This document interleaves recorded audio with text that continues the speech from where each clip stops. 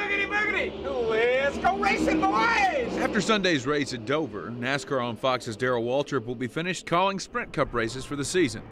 It caps off another year in what he calls his second career. I try to be funny, I try to be entertaining, but also try to be educating. Waltrip got his start in front of the camera while he was racing in Nashville. I loved it. I didn't even know we were on camera. I've never thought about it that way. His self-identified gift of gab not only got the attention of viewers, but also other drivers. They all said I talked too much, but the bottom line was they didn't talk any. He had a nickname back in the day. Jaws. Do you think it still fits today? He don't fit that now. He was trying to arouse people, especially Earnhardt. As Waltrip picked up more TV gigs, he eventually landed with Fox after his retirement from driving.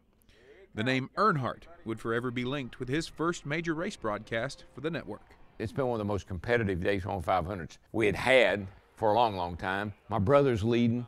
He's driving Dale Earnhardt's car. Waltrip was caught between being a brother and an announcer. Come on, buddy, come on, you got it, you got it. Well, as they're coming to the line to get the flag, I saw the 3 car shoot up the track.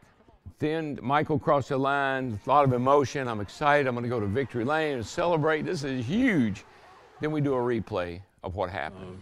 We've lost Dale Earnhardt. And Waltrip's brother Michael won. That was my first race, and it was sort of baptismal by fire. I mean, you know, it couldn't have gone any better to end up any worse.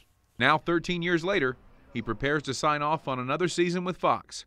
Next year, Fox picks up a few more races, and Waltrip seems ready. TV is fun. I love doing it. I love being up there, and I get to watch the whole race, and you don't edit it down, and you don't get a second chance. Call it like you see it, and hope you get it right. In Concord, Kyle McCurry, My Fox Carolinas.